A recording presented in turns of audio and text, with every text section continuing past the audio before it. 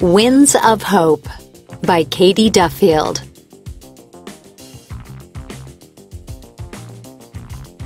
Parched red dust swirled on the wind as William Kamkwamba stooped between rows of chimanga, or maize, near his family's mud brick thatched home in Malawi, Africa. As the searing sun scorched his back, the 14-year-old wrapped his hand around a withered stalk. Instead of being plump and green, the maize was dry and brittle. It had grown barely knee-high.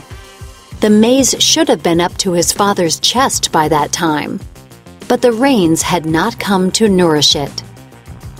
The drought of 2001 dragged on and on.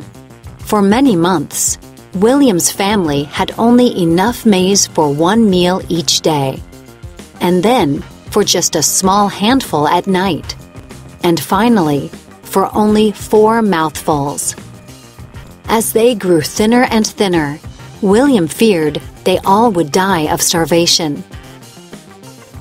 The following spring, William and his father knew that all they could do was begin again. They planted a new maize crop. This time, the rains came.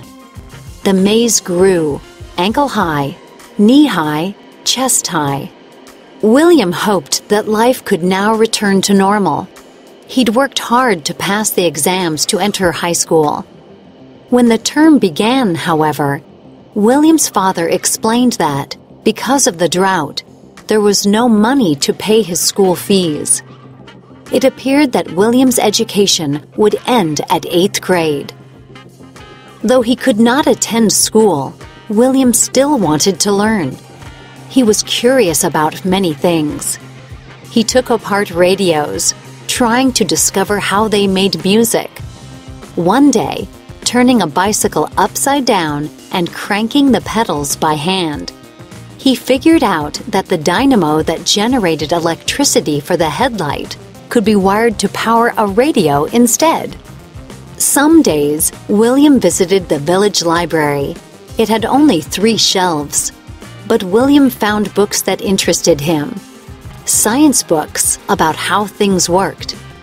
One day, while looking for a dictionary on the bottom shelf, he found a book he hadn't seen before pushed behind the others.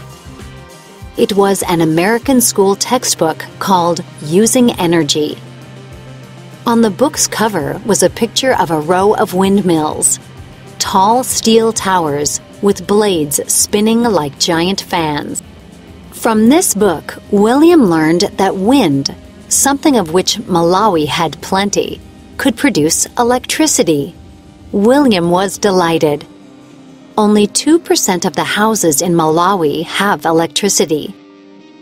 If William could build a windmill, his family could have lights in their home, and a windmill could be used to pump water to irrigate the family's maize fields. If another drought came, the windmill could provide the water for life. William could picture in his mind the windmill he wanted to build. But collecting the parts and tools he needed would take months. In a junkyard across from the high school, William dug through piles of twisted metal, rusted cars, and worn-out tractors, searching for anything that might help him construct his machine. He took a ring of ball bearings from an old peanut grinder and the cooling fan from a tractor engine. Cracking open a shock absorber, he removed the steel piston inside. He made 4-foot-long blades from plastic pipe, which he melted over a fire, flattened out, and stiffened with bamboo poles. Earning some money loading logs into a truck, he paid a welder to attach the piston to the pedal sprocket of an old bicycle frame. This would be the axle of the windmill. When the wind blew, the rotating blades would turn the bicycle wheel, like someone pedaling, and spin a small dynamo. Although he had no money for a dynamo, a friend came to the rescue and bought one from a man in the road right off his bike. When he had collected all the parts, William took them out of the corner of his bedroom, laid them outside in the shade of an acacia tree, and began putting them together. Since he did not have a drill to make bolt holes, he shoved a nail through a maize cob, heated it in the fire, then pushed its point through the plastic blades. He bolted the blades to the tractor fan, using washers he'd made from bottle caps. Next, he pushed the fan onto the piston welded to the bicycle frame. With the help of his two best friends, William built a 16-foot-tall tower from trunks of blue gum trees and hoisted the 90-pound windmill to the top. Shoppers, farmers, and traders could see William's tower from the local market. They came in a long line to find out what the boy was up to. William knew this was his moment to show everyone he wasn't crazy, to find out if his experiment would work. He connected two wires from the dynamo to a light socket he'd made from a reed and that held a small bulb. As the wind whipped around him, he removed the bent spoke he'd jammed into the wheel to lock it. Then he held his breath. The blades began to turn, slowly at first, then faster and faster. The light bulb flickered, then flashed to life. The crowd cheered from below. A month later, William found enough wire to reach from the windmill into his house. His family crowded around to marvel as the small bulb lit up in William's room. Reading Explaining Physics by its light, he stayed up long after others had gone to bed.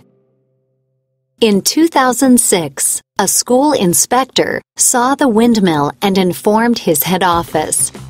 William's machine now powered 4 lights and 2 radios in his house. He'd added a storage battery with homemade switches and a circuit breaker. He also recharged village cell phones. Soon, William was being interviewed on the radio and photographed for the newspapers. The story of the boy with only an 8th grade education who'd built electric wind spread across the internet. In 2007, the 19-year-old who had not attended school for 5 years was flown to Tanzania to speak at the prestigious TED conference, featuring innovators from around the world in technology, education, and design.